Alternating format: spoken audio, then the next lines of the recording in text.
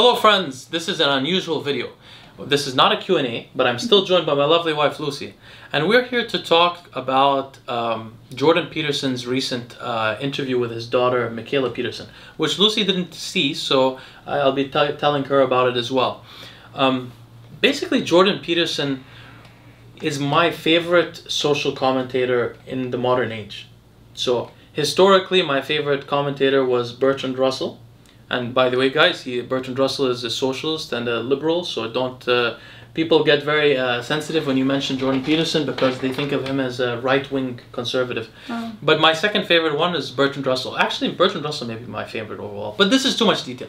The point is, Jordan Peterson is my favorite social commentator of the modern age. I have great respect for him, and I've always had great respect for him. I advise all of my clients that are younger to listen to his lectures. I wish I had his lectures when I was a teenager. They would have saved me a lot of time. I came across Jungian psychology independently through trial and error, through difficulty and hardship in my life, and I did not have the opportunity to receive it directly from Jordan Peterson, which I wish I did. For those of you that don't know, Jordan Peterson became well known because he made a post on Reddit. He's a professor of psychology, I believe from the University of Toronto, and he became well known because of a post he made on Reddit originally, which got a lot of comments and got him some renown. And then he came out speaking against the policing of language in Canada, which was occurring around the transsexual movement. He was not bigoted, but he did not like to be told how he thought it was a loss of free speech. So he became known for these two things, but then he traveled the world lecturing about psychology, about helpful, useful outcomes of Jungian psychology. And he had famous three-part debate with Sam Harris. Sam Harris is also a great fellow if you haven't listened to him. And they debate basically, to some degree, religion. The best version of that debate, in my opinion, is the one in Ireland. You can see it on YouTube. But all three are great. If you haven't had a chance to watch them, I highly recommend that you watch them, whatever your age is. They're not age specific, but younger people in particular would benefit a lot from it. So Jordan Peterson disappeared in some way about 1.5 or 2 years ago. He also had his book, right? Yeah, he also wrote the 12 Rules for Life, something like that. Yeah, that's a. But if you watch his videos, you sort of learn everything about the book in those videos. And so he also has a daughter, Mikhaila Peterson. He's also been on the Joe Rogan show, but I highly recommend you watch his talks instead of the Joe Rogan show and watch his debate with Sam Harris. But he's also been on the Joe Rogan show twice, and he brought his daughter, Mikhaila Peterson, on, and that's how she became well known. She has a YouTube channel, and she has a podcast now also. His daughter and him both also famously, I should mention other things, they suffer from autoimmune symptoms, and both feel better eating a carnivore-ish diet. Which is a restriction diet, which makes it could be true, it makes sense, although probably their cholesterol is a little affected. But Mikhaila Peterson had many joint replacements, so I completely understand. In either case, in the last 2 years, so he disappeared to some degree, and then we heard a few months ago that he had been in a rehab facility, and then that he was in Russia doing some kind of intensive rehabilitation. And then finally, recently, his daughter Mikhaila did an interview with him, which I was overjoyed to see and also heartbroken to see at the same time. And not heartbroken because in any way he disappointed me, but heartbroken to see the suffering and pain he's went through in the last couple of years. So I wanted to make this video as an educational video for those who have not watched the video with Jordan Peterson. And also although very little people have spoken against his what happened to him, to defend him in some way. So Jordan Peterson has a PhD in psychology. Psychology is a study of how the brain works in a qualitative manner that is, I mean, it's not a pharmacologic study.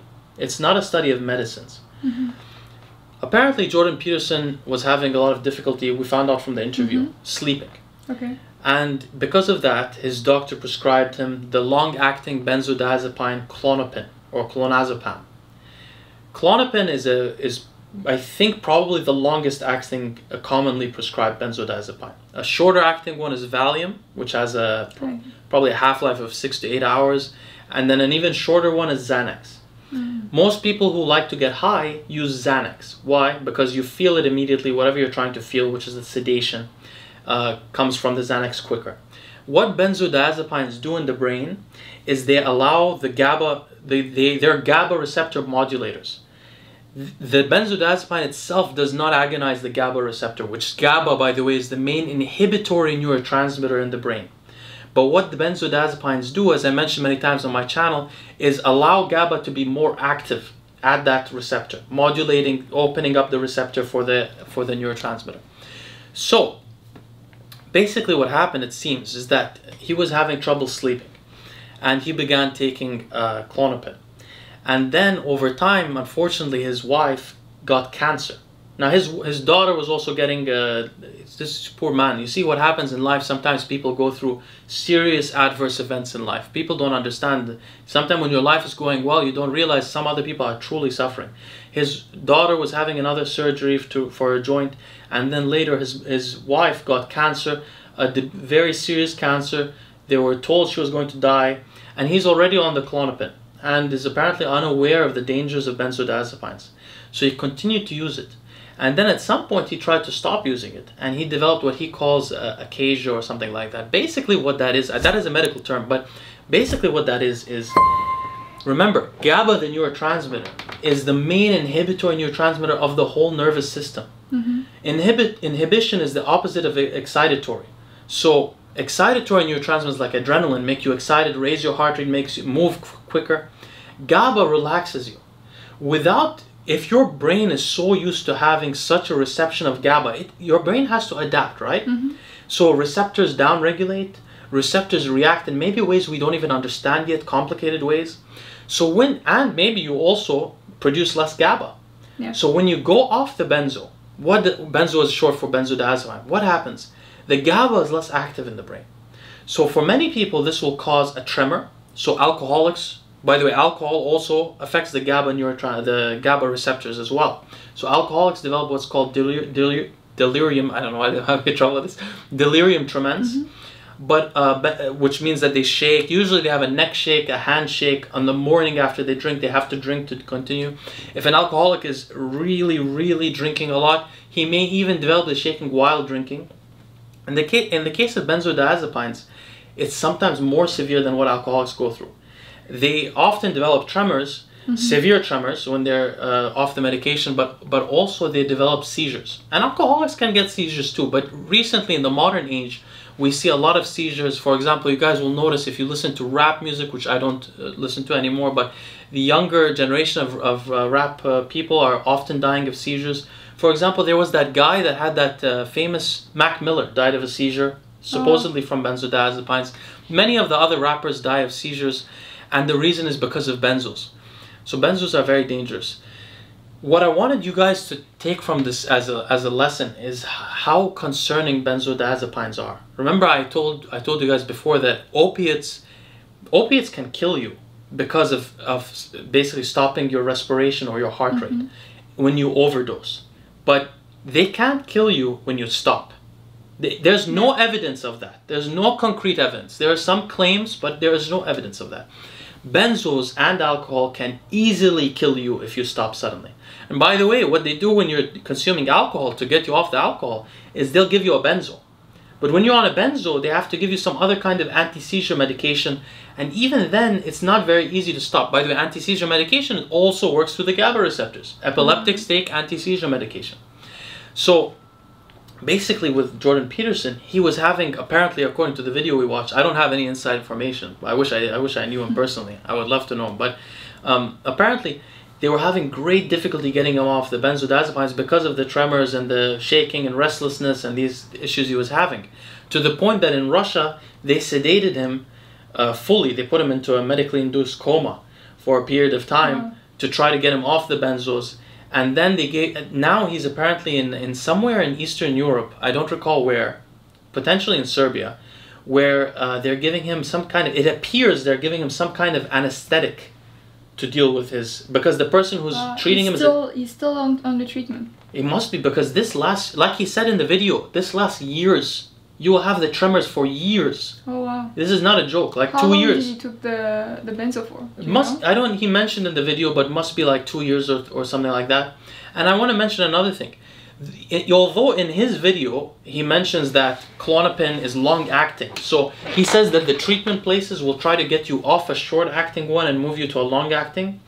The truth is that the long acting benzos are more dangerous because your body doesn't have a time. Of course, if you're trying to overdose and you're trying to die or something, taking a lot of Xanax will kill you because it's short acting and very quick. But if you're taking a Klonopin for a long time period, it's in the body constantly, and you take it every day. Yeah, you don't downregulate. You downregulate completely, and you don't readjust because there's no period in which your body has a slight shaking or anything. There's no period. So when you because if you take it every day, so when you stop, it's a complete shock to the body. It's really dangerous and really difficult to deal with because, like Jordan said, it completely incapacitates you. You will not be able to write. You will not be able to function. You will not be able to see anyone. So I wanted to bring this up because a lot of our viewers use GHB. Now GHB works through a different receptor which was discovered through GHB studies, which is called the GHB receptor. As I said, many receptors are named after the drugs that they're used.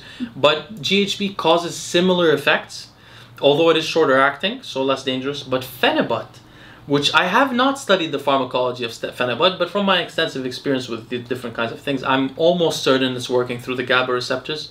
Maybe it's working through the GHB receptor, but in either case, Phenibut is extremely long-acting, similar to Klonopin.